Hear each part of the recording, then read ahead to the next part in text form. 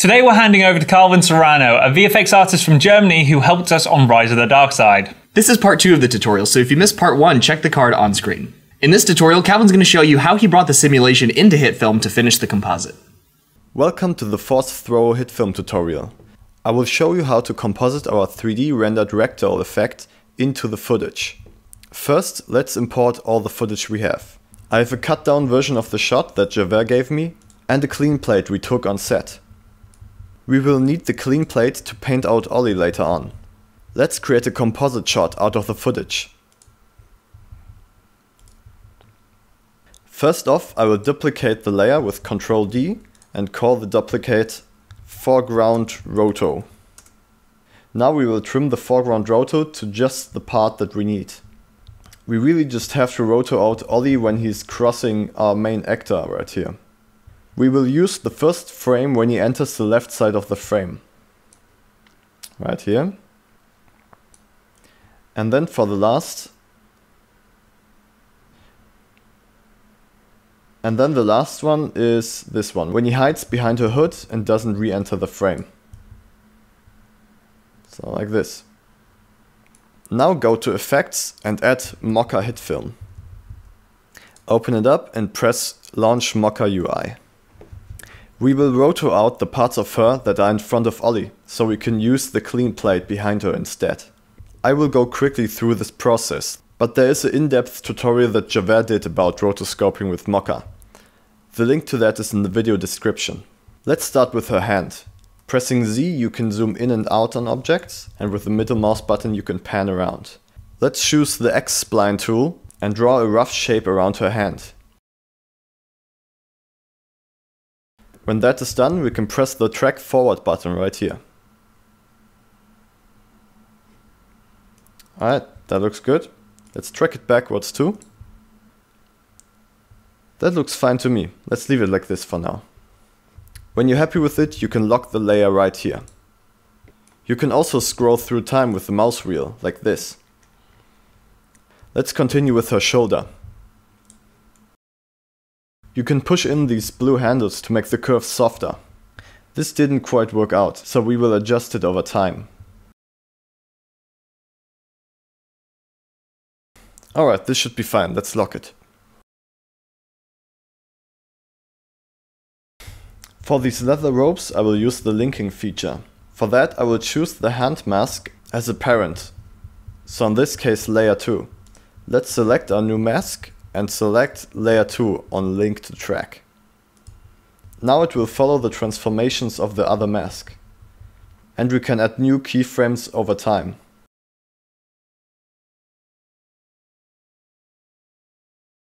In this case the tracking doesn't properly work because Mocha doesn't have enough information to work with. So I will link it to another layer again. For this case I'll use this big layer right here, that's called layer 11.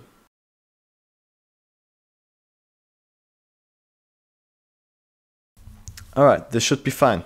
Let's save it and then close the UI.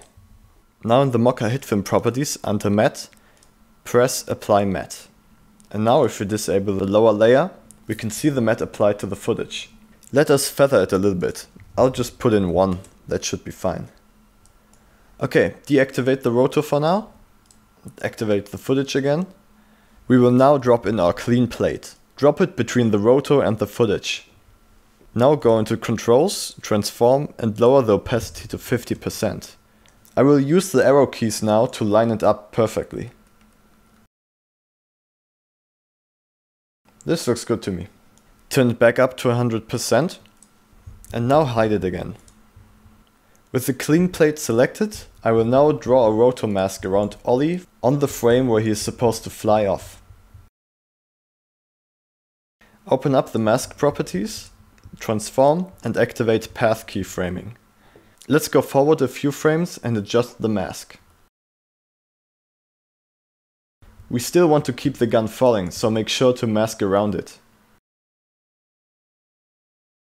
You can also trim the clean plate to the first frame where it starts, so right around here. Now I will add some rough shapes around Ollie where he is crossing our actress.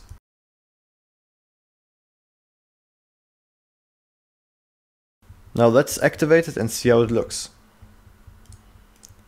Activate the foreground rotor too. We do see a slight movement, so I will try to readjust the position to have it more seamless.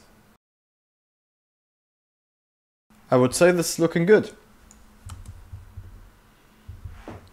Now it's time to drop in our 3D render. For that, go into Import, Image Sequence, and select the folder where your image sequence is in.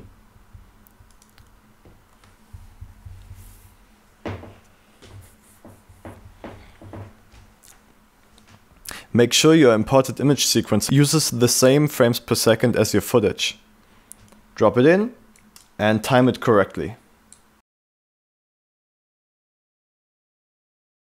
I will deactivate the mocha layer while we are working on the rest. I think this is looking good time-wise. We will now add some masks to the rectal for the parts where it's behind an object, like the tree right here and the tree and leaves right here. Select the rectal layer and draw a mask around the tree where it's crossing the rectal. You also want to invert the first mask right here and feather it just a tiny bit. Let's do the same for the second tree. For the second mask we have to select Subtract instead of Add now. I will also mask out some of these leaves here. Alright, this is looking quite good, I think. Now let's do some color correction to the rectal, so the transition is more seamless. For that I will go to a frame where we can see Ollie clearly, and I will drop another copy of the rectal Ollie onto the timeline, and place it besides Ollie. Now let's add a few effects. Pin down the search menu right here to add multiple effects in a row. So first the color temperature effect, then saturation, curves, and blur. Deactivate them all except temperature, and let's dial this in first. Let's make it a bit cooler. Yeah, I think this is fine. Alright, let's go into hue saturation. Turn down the saturation a little bit. Yeah, a little bit like this. Alright, let's go into curves. I think we have to adjust the highlights a little bit. So let's pull this down here. Yeah, like this. Maybe pushing up the blacks a little bit. Yeah, I think this is fine. And then also blur it just a little bit. Let's try 1 pixel. That's still too much. Let's try 0.2. That's fine, yeah. Now copy and paste these effects onto the real layer. You can delete the old layer now. Now the transition is much more seamless. The next step is to connect the 3D render more with the environment by adding shadows, impacts, and particle simulations. The first thing I want to do is to add some shadows to the tree right here when he's touching it. For that, I will duplicate the rectal and call the duplicate rectal shadow. Put it below the original one and add the effect drop shadow. You can also delete the other effects from this one. I'm going to enhance the penumbra to make it more blurry. And I will draw a rough mask around the tree to have the shadow just on the tree. Delete the other masks, of course. Now I will animate the opacity value, increasing it when he's right at the tree, and then have it fade off again when he's flying away. We also want some dust when he hits the tree right here. So I'm going to search for the dust puff. It's a preset that's already installed in HitFilm, and we can use this one for that interaction. Drop it between the render and the shadow and move it to the right position. We want to make it a bit smaller by changing the scale in the transform settings. And also lower the opacity down a little bit. Now go into the emitter. Since this is a mobile emitter system, you want to open the particle system inside of the mobile emitter Select this particle system right here and open the lifetime controls. Here in color, you should see this color right here. You can just drag and drop this icon onto the tree to copy its color. I'm going to decrease the opacity even a bit more. And I'll also make it a bit smaller still. Yeah, I think this looks fine. Let's add another preset. This time the bullet spark.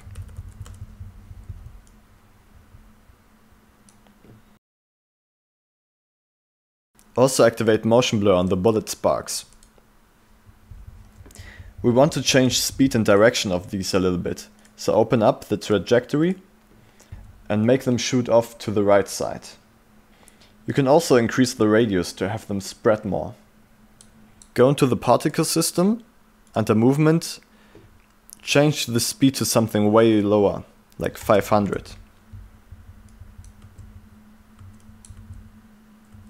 I would go even a bit slower, let's do 300. Also increase the lifetime to something way bigger, like 5 seconds. You can see them just flying off into every direction. We want to give them gravity, so go down to forces and just add one. This will automatically add a gravity force. Let's also change their color. Go into appearance and with the color picker right here, just drop it on the tree. You can also lower the alpha boost to have them look more transparent. I will also decrease the size of the whole particle system to make it more subtle. I will also duplicate the dust puffs and use them at the moment where he's lifting off. So this frame right here. Let's duplicate it, move it to that frame. I will adjust it the same way I did the other effects before.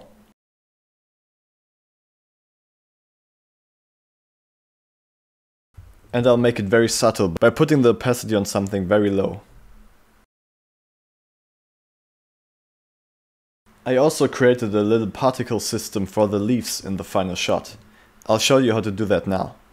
Create a new composite shot from the clean plate and call it something like leaves. And put the time on 5 frames. Press OK. Go into the controls of the clean plate and change the anchor point to a place where the leaves are that you want to use. I will use some of the leaves of this bush right here.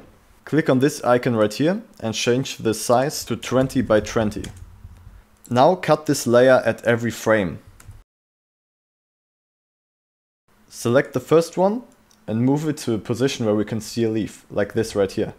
And then just rotor it out, very roughly.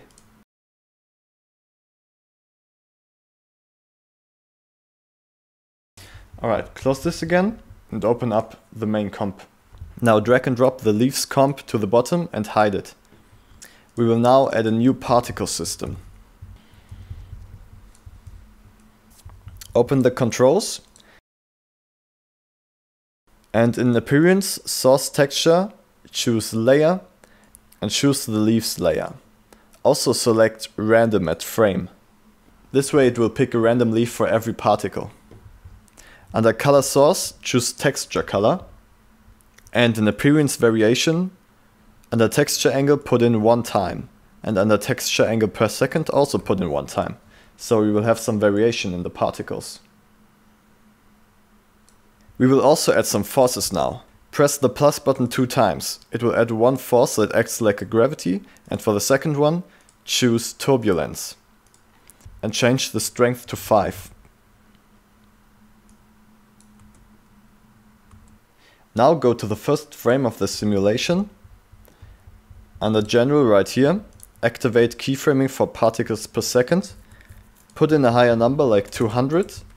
Go forward 2 frames, or let's go 3 frames, and put in 0. This way we will only spawn leaves at the beginning. You can also activate motion blur for this layer. Let's go to the time where he's passing the bush.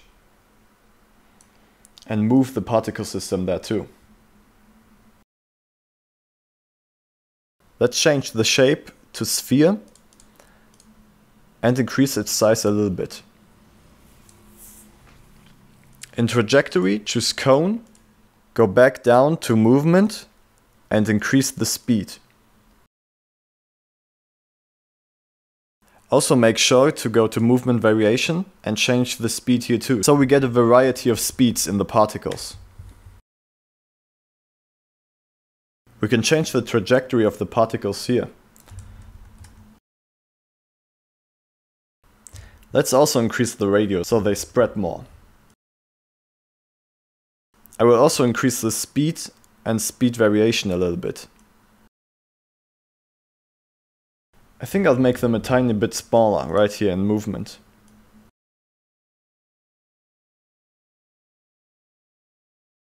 I think I'll also decrease the amount of particles of the leaves a little bit again. Let's go 400. And also make sure it's behind the rectal. I think this is a good amount of interaction. You can of course extend this to your liking, but I'm fine with this. Go ahead and activate the foreground rotor again. So we have the finished shot. Now we are going to add some realistic camera motion to this shot. To get the realistic camera motion, I printed out a frame of the video and added the grid to it. That way we can track a point and have a realistic camera motion. So, import this footage, make a composite shot and press OK. Now import the force throw composite shot and press right click on it and pre-render it.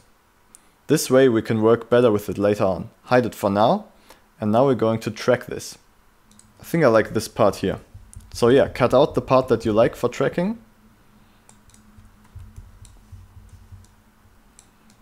Go to new layer and add a point. We will call this one track. Open up the controls panel with the footage selected and create a new track. Make sure that you track a point that is visible throughout the whole shot. In this case, I'll use this part of the grid right here. Under the tracking settings, make sure to change optical flow to template match and then track forward. It worked out perfectly. So now we can select the track point right here and apply the information. Back in the viewer, we can activate our composite shot again and deactivate the footage. Parent the composite shot to the track point and see what happens. Alright, the timing is a little bit off, so let's go to the point where he's being thrown and move the track point to the right position too. So a little bit like this. Yeah, now we have to increase the scale of the footage in a way that it fits the screen the whole time.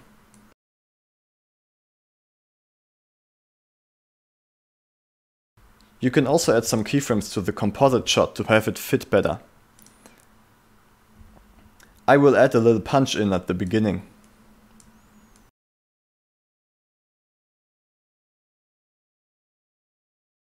You can also activate motion blur on the composite shot to have the camera move even more realistic. So yeah, this was my force throw tutorial. I hope you enjoyed it and you learned something. It was a blast being on set with them and working on these VFX shots. See you soon, goodbye! If you missed the other Rise of the Dark Side tutorials, you can find them in the playlist on screen. Be sure to subscribe for more VFX tutorials, and we'll see you all in the next video.